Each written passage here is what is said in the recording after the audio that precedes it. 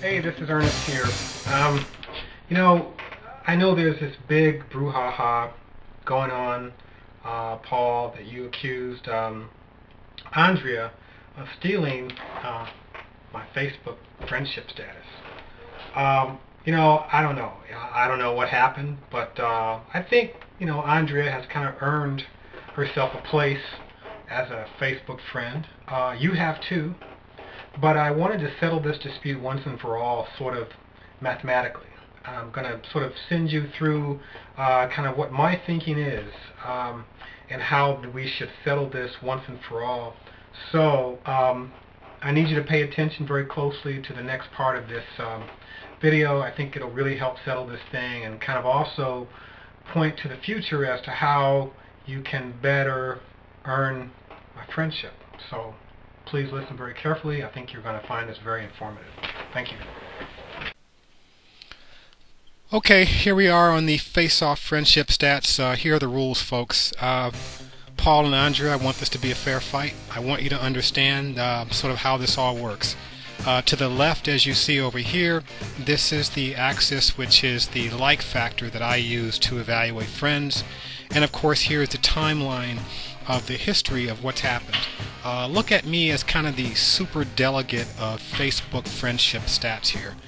Okay, first off, we met Paul in January here with his wife. That was really good. Talked a little bit about what he was doing. That was great. He then invited us out for Starbucks. That was great. You know, he's heading up there. Then, of course, he talked about, meeting together next year, so that was really good. So, Paul was kind of cruising around. Then he invited me to be a Facebook friend, so that kind of put him up there a little bit.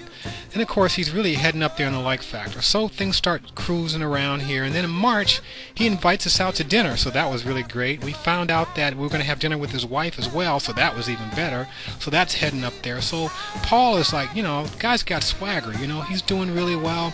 And then April rolls around, and he talks about this 1,000 journals. Okay, so that's like a nice spike there. So Paul, you're really looking good here. And then of course at the end of April, that's when we meet Andrea. Of course, Andrea had it going on when she walked in the door. So she was a director. Okay, that's really good. So that was really hot. Then of course she had this great film which I loved. Okay, so that was like really hitting it. Then she says she's so happy to see us.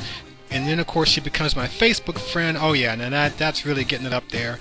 And after that, then she says, hey, she kind of like defends herself in this Facebook fight, so that kind of earned her a few points. She's traveling around the world promoting her film, so that garnishes a few points. But then she then posted us on her blog. Boom!